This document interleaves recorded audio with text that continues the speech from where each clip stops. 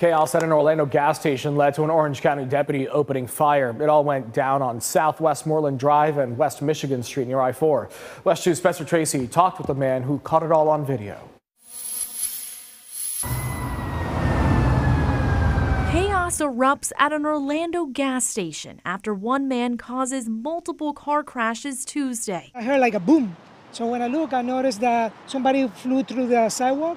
A surveillance camera across the street captures the man rear-end someone first. Then his car jumps the curb and heads towards the gas station. He just kept going.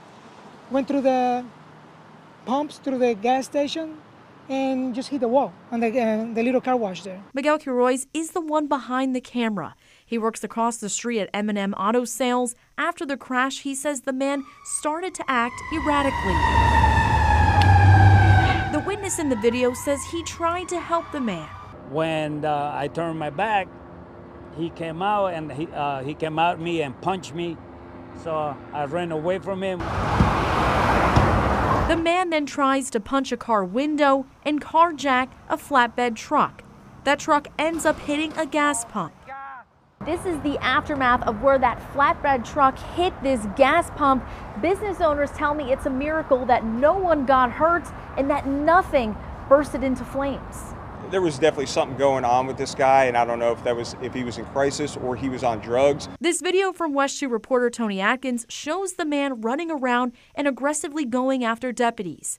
Sheriff John Mina says the man was holding a metal rod. That man turned back around and ran at the deputies still holding that metal rod. That's where two deputies used their service weapons and shot the suspect. The sheriff says the man was taken to the hospital and is undergoing surgery. From an attempted carjacking to running after deputies with a metal rod, people nearby says this is not something you see every day. It was scary because I was filming him. He saw me filming. In Orange County, Spencer Tracy, West 2 News. Now, the sheriff says the man faces several charges, including attempted carjacking and aggravated assault on law enforcement.